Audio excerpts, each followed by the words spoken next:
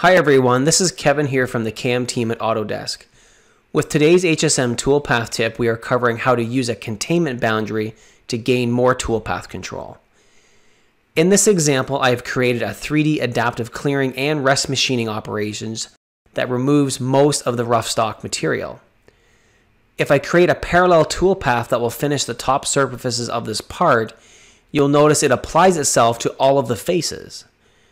Considering the features on this model, I may decide to use a different finishing strategy to focus on these adjacent sloping surfaces.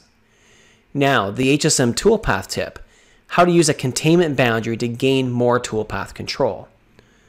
By moving into the Geometry tab, we can change the machining boundary from silhouette to a selection. This selection option allows us to contain toolpaths within a region specified by a selected boundary.